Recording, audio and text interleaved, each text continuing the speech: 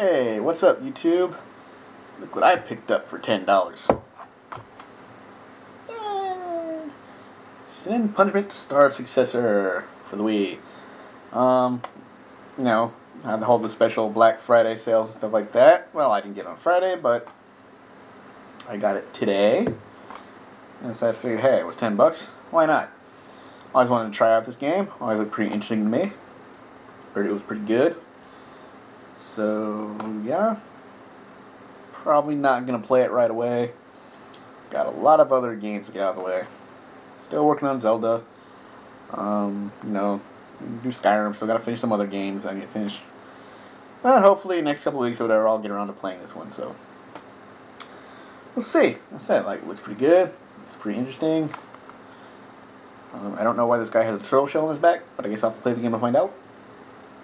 So, yeah. Like I said, I heard good things about the game. Haven't really heard too much negative about it, but, I'm pretty sure it's out there. But we'll see, so I'll give it a try, and, think it will be interesting. So, alright.